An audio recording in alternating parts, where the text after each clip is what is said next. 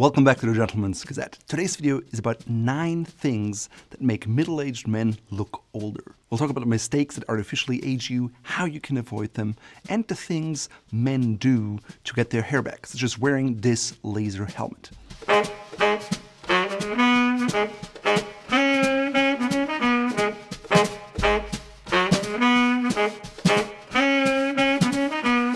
In case you wondered, and if you're a regular here, you shouldn't be wondering, this video is 100% not sponsored. Frankly, I don't even know if this thing works. When you really think about it, men should look forward to middle age. We've learned lessons from our youth.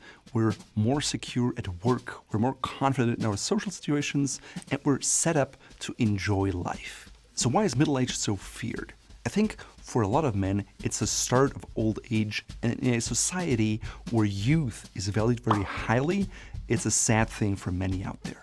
Now, while a gentleman knows that every stage in life has its significance and beauty, very few want to appear and look older than they actually are, which is why we're doing this video today. Aging is a common topic around the Gentleman's Gazette here, probably because we all age.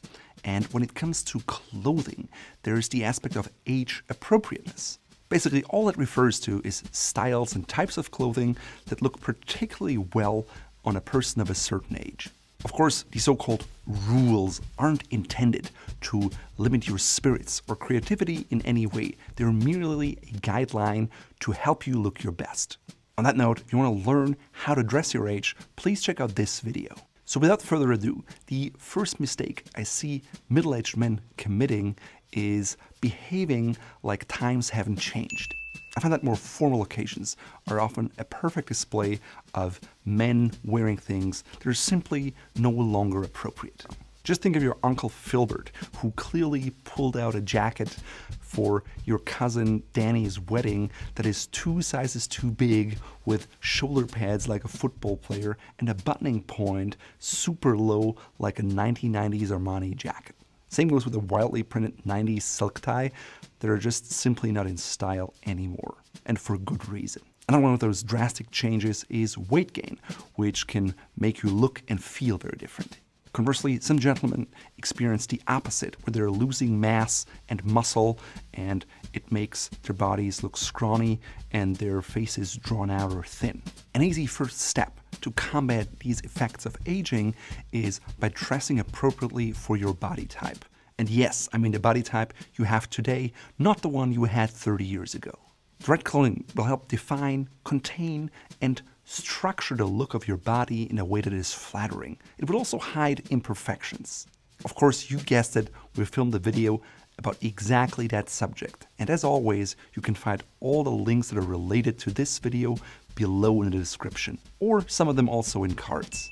Now, quality clothes typically come with a lot of fabric reserve, and so having a good relationship with your alterations tailor allows you to change the look of your garments and just make them more flattering, no matter what your current physique is like. While an alterations tailor is certainly not a magician, he or she can truly help you to hide the signs of age that you sometimes encounter with clothing. If you want to learn what alterations a tailor can and cannot do, please reference this video here. Now let's be honest, many age-related changes to our body can be very drastic, and that pair of trousers that fits so snugly simply can't be altered and made larger anymore. Wishful thinking about the body type you had and the hopes that you maybe one day return to that will most likely just make you unnecessarily feel bad about yourself. The second mistake many middle-aged men are committing is to gravitate towards very trendy haircuts. For many men, one of the first signs of middle age is changes in their hair. It could be a receding hairline, thinning of the hair, or graying follicles. Yes, I know exactly what I'm talking about. Just compare videos from the early days of our YouTube channel to today, and you can surely see that my hairline is receding and thinning. Sometimes I even wonder what I look like bald, and that's what FaceApp is for. Recently, a company even sent me a laser helmet that's supposed to bring my hair back. They said I should use it every second day for 16 weeks. So far I'm only halfway in, but I haven't noticed any changes.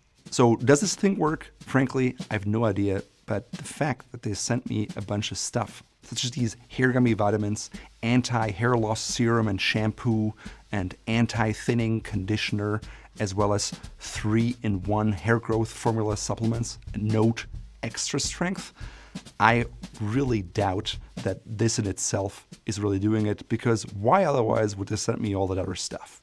I guess they take advantage of many men's fear of losing their hair and have an throw everything at it approach in the hope that something or altogether will surely help. Nah, I won't use all that stuff, but I don't really believe in it. But after all, I'll try the helmet, because what do I have to lose? My hair is coming out already. Obviously, the degree and the positioning of the hair loss varies from person to person, but when thinking about your hairstyle, it makes sense to think about how much hair you still have and where you have it. 20 haircuts are designed for young men that exaggerate areas that simply aren't so flattering anymore for old men, especially if they have thinning hair. For instance, the modern pompadour accentuates the hair in the crown and the front, which is typically an area where middle-aged men lose their hair first or see a receding or thinning hairline. In the same vein, the extreme undercut buzzes away all the hair on your side, thus making the thinning top of your hair look even thinner than it already is. The way these 20 haircuts draw attention to your problem areas make you look even older than you actually are.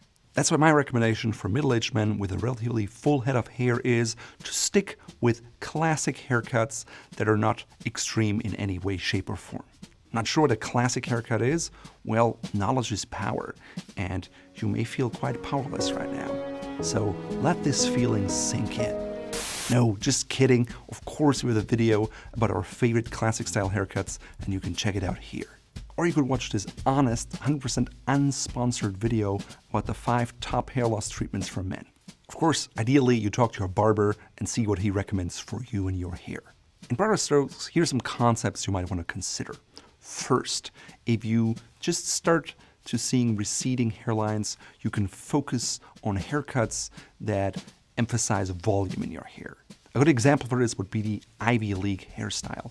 That aside, taper fades can also give you the appearance of volume, and they can be incorporated in most haircuts. 2, as your hair recedes further, consider more of a chopped look, which makes your hair look denser. The butch cut works very well here, as well as the Caesar's cut, which was named after the Roman emperor. Finally, as the bald patch on your head expands, hitting your receding hairline, it's probably time to go with something like a buzz cut or a crew cut. You can even go with a smooth, shaved head. And bald can be beautiful, and why not be bold? In fact, when the hair on your head starts to fail you, you can start growing a beard. And many young men who turn bald early can grow impressive beards. For some tips on getting started with your facial hair, please check out our in-depth guide and video here. Aside from hair loss, most men will experience some graying that maybe even turn into white hair one day. But as a matter of fact, that can be a benefit of age, which brings us to mistake number 3. Middle-aged men who try to hide the fact that they're graying or just deal with it the wrong way. Of course, while the first gray or white hair on your head can be a shock to you, it's not necessarily a bad thing. A gray streak, especially in dark hair, can make you look sophisticated and dashing. For this reason, we believe that for most men, embracing their gray hair rather than dyeing it is the way to go. Just look at Greg Brzezinski, for example. He just has an impressive hair color and a beard to match. Now, if you choose to dye your hair, just be aware of certain pitfalls. 1, be cautious when you employ at-home dyes. They're typically quite strong and can just color your hair more than you'd like. The problem is this will be very noticeable to other people, and you will actually appear older with your dyed hair than you would have looked without. Oftentimes, it can also make your hair color too uniform, which is obviously not natural anymore. And if it looks like you're trying to hide your gray hair, people will assume you try to hide your age, which is the quintessential definition of making you look old. And just like the hair on your head changes, it does on your body too. And ignoring that is mistake number 4. It's sadly ironic that for many middle-aged men at the time they start losing their hair, the hair on their knuckles, their ears, their noses, and so forth start growing excessively. For example, I have a few eyebrows here that always get super long unless they're groomed. Same thing is hair on my ear and hair on my nose, so I constantly have to use tweezers and pick them. And if you want to learn how to groom your eyebrows at home, please check out this video here. Obviously, hair coming out of your nostrils, unkempt eyebrows, or hairs on your ears and your nose are something that people are going to see obviously right away. So making sure that you keep those in check first is the best course of action. Now, unkept body hair on your chest and back isn't as immediately visible, but it can have an impact on your self-esteem, and if you want to learn how to take care of it, please check out this video here. And for the perfect tools to keep looking young, here is a list of our favorite grooming tools. Which brings us to mistake number 5, neglecting your skincare. After all, when it comes to small things that have a big impact on how old we look, skincare is probably at the top. How you want your skin to look is obviously a personal choice, and while some people will not want to see any wrinkles, others just accept them as part of getting older. We don't argue in favor of having extensive skincare routines, but at least you should have some basic preventative skincare measures that protect you from UV radiation. The first and probably most important tool is therefore sunscreen, and ideally you get an SPF anywhere from 30 to 50 depending on where you live. In an ideal world, especially when it's sunny, you put in the sunscreen every time you go outside and you're exposed to sun rays. I know that's hard to do, but because of that, many moisturizers these days that men are supposed to put on every day anyways contain SPF, so you don't have to think about it twice. In addition to that, wearing a hat and using a moisturizer will make your skin, especially in the face, look young for longer. A good product will include ceramides and hyaluronic acid, which is a molecule and a fatty acid that's naturally produced by our bodies, and it's supposed to help to protect the skin and hydrate it. Some on our team like the CeraVe Daily Moisturizing Solution because it's not overly oily or greasy, and it comes at a very reasonable price. I've also tried Tiege Hanley and Vitamin for my buddies Aaron Marino and Antonio Centeno.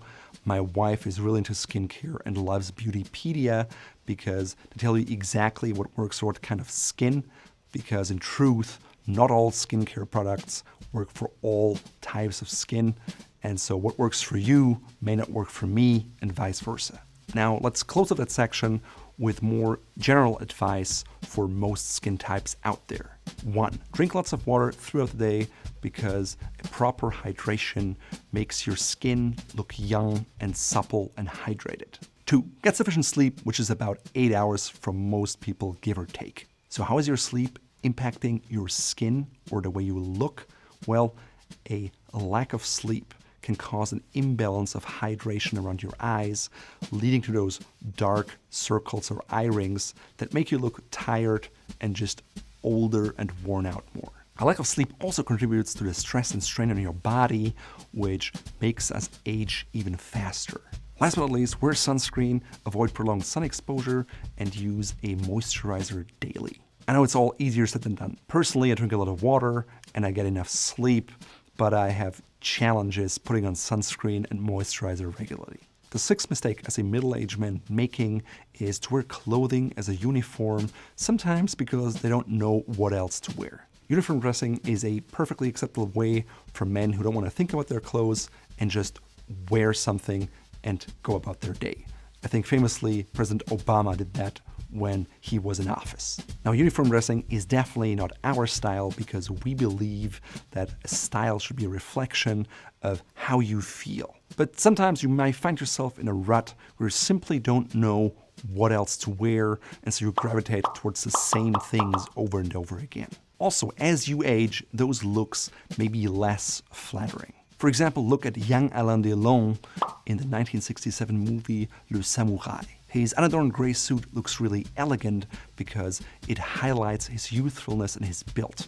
The plainness of his suit is intentional as to not distract from his figure. The exact same suit in the same color can look very conventional and boring on a middle-aged man. To make an outfit appear livelier without aging yourself in the process, we advocate for using color and texture in your outfit. Why? Because it will zest up your look and will probably be more fun and satisfying, especially in casual settings. Don't be afraid to go out there, try and experiment.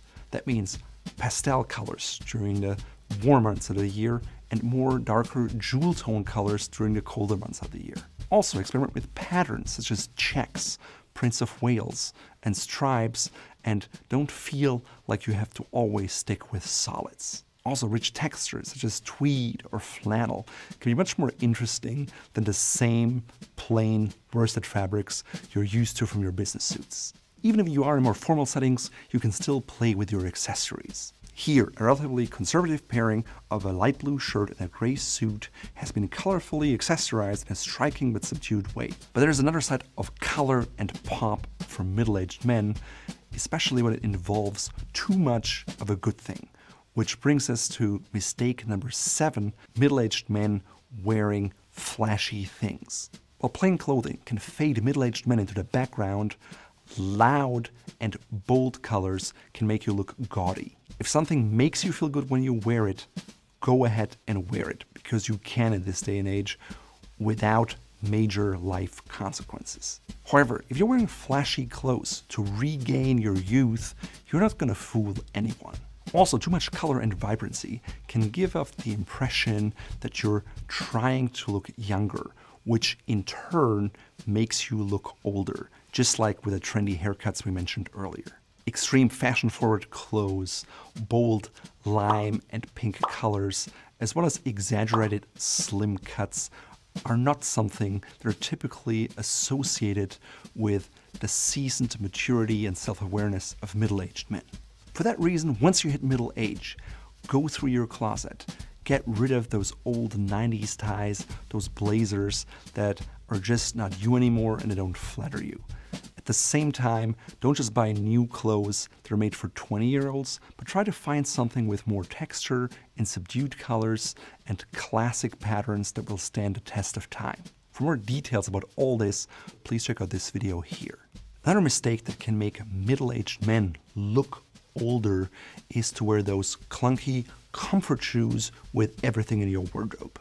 The wear and tear on a middle-aged body, along with the gain in confidence that comes with age, can often lead men to wear nothing but comfortable shoes. And when I say that, I mean physically comfortable shoes, because there's also an aspect of psychological comfort. Obviously, we dress for ourselves, but a choice of shoes can make or break an outfit. Some of the worst offenders of comfort shoes are typical tennis or workout shoes, as well as those clunky, square-toed slip-ons that men like to wear when they get a little older. The fact of the matter is that you can achieve the same or a similar level of comfort with much better-looking dress shoes. Obviously, if you need to wear orthopedic shoes for medical reasons and you cannot afford a bespoke shoe from an orthopedic shoemaker, by all means, go ahead and wear them. We just don't want anyone to think that comfortable shoes are per se tennis shoes and ugly, but comfortable shoes can also be high-quality leather shoes. It's the same thing with suits. Many men think that dress shoes or suits are per se uncomfortable, when in fact just cheap, poorly constructed suits and dress shoes are uncomfortable, not the higher quality, better ones. I get it. The black Oxfords have their time and place, but if you want some more casual footwear, maybe think about a loafer, maybe boat shoes or a chukka boot. Likewise, driving mocks or a tassel or a derby shoe can look really good. They can be quite comfortable, especially if you utilize insoles, or orthopedic shoemakers can also work things into existing quality shoes. This brings us to our 9th and final mistake that middle-aged men make, and that is not embracing one's age. As we said in the beginning, middle age can be an incredible time for gentlemen. Now, sadly, some men insist that they cling to their past. How do you do, fellow kids? What? Conversely, others accept defeat if they consider being middle-aged the start of being old and the end of the life as they knew it. They consign themselves to old, boring style, to boring thoughts and activities, and that in itself will make them older faster. For the self-aware gentleman, however, middle age is the age of abiding friendships. of loving partners and great achievements, and a whole new world to explore. And he wouldn't waste a minute of it by allowing himself to be artificially aged by bad habits. So in a nutshell, embrace your middle age. In today's video, I'm wearing an outfit that would be appropriate for a middle-aged man. It consists of a turtleneck sweater in off-white. It's made out of fine, thin merino wool and comes from Uniqlo. It's paired with a camel hair sport coat with patch pockets and leather buttons, which is a bit more casual because of the texture than a common business suit or navy worsted blazer. I'm pairing it with a pair of casual cotton pants in a brown and beigeish Prince of Wales check pattern. As you can see, the pants are cut fuller with forward-facing pleats because I have big thighs and a big bum, and I dress for my body type as well as for my age. They're from Polo Ralph Lauren, and my jacket is from Hart Schaffner Marks. My socks are two-tone solids in khaki and red. They're over the calf and from Fort Belvedere, and they fit the overall neutral color palette while also picking up the red in my pocket square, which is made of a red with printed bunnies and on a wool silk fabric with hand-rolled edges. And you can find both the socks and the pocket square in our store here. In terms of footwear, I went with a pair of low-cut Chelsea boots in a nice chocolate brown suede leather from Loke 1880, which pairs well with my Fort Belvedere belt, which is part of a belt system, likewise in chocolate brown.